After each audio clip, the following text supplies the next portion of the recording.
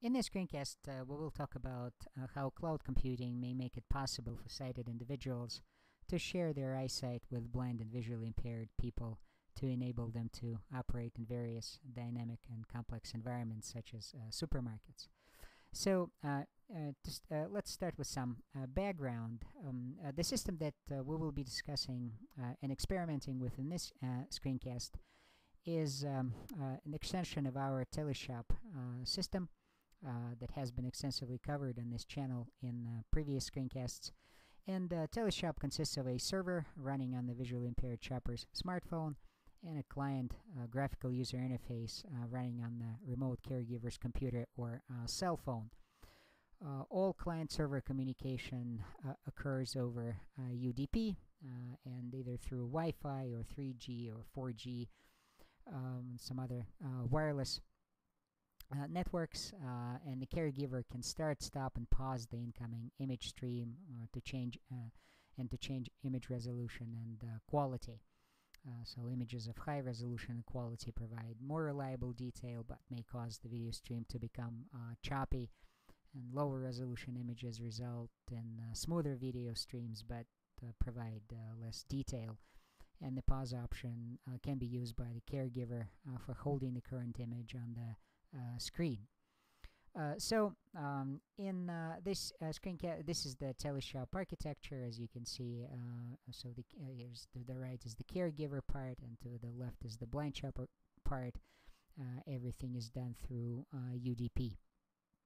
And although, so let's talk about cloud-based caregiving architecture. Let's start with a client. So we have a client and we have a caregiver. Then we need some cloud computing service, such as Amazon EC2 Elastic Computing Service, but it can be some other option. Then we have to have a messaging service like C2DM. So the client sends a request to the cloud. The request through the notification is forwarded to the caregiver. Request can be, for example, an image of a product in a superstore, in a supermarket.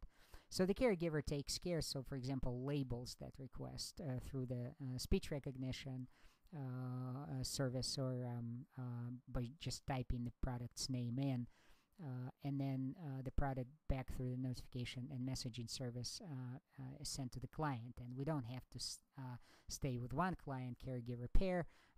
There can be multiple clients and multiple caregivers. However, each client and caregiver work in pairs, so you can say that it is dedicated caregiving. And we have actually implemented and tested it in a supermarket.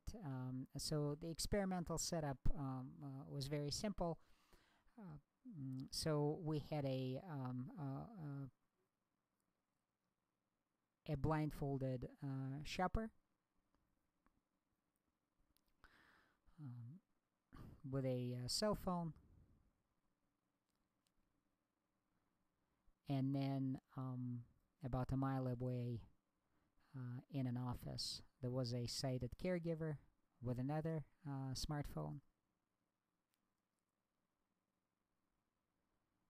So this was a blindfolded shopper in a supermarket.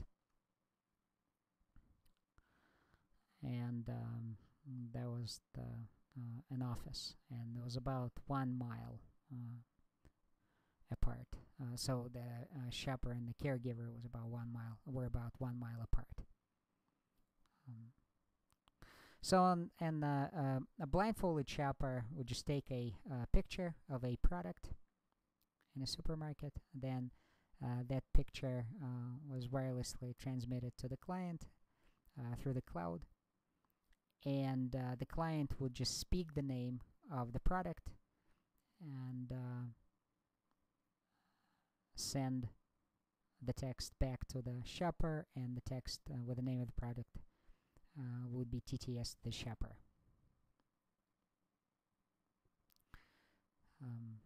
And here's the actual experiment. This is okay, Vladimir. yeah, you can start.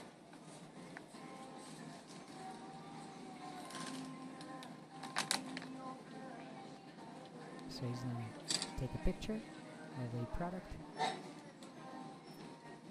Blue diamond dots. Message sent to helper.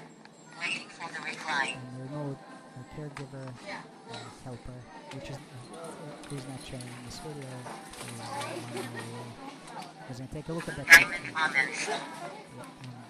speak the name of the product. And the product name is just TTS.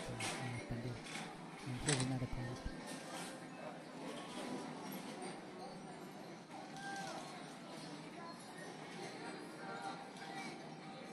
Message sent to helper. Waiting for the reply.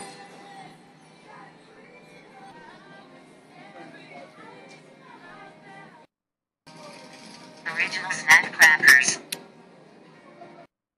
Okay, we'll continue with this.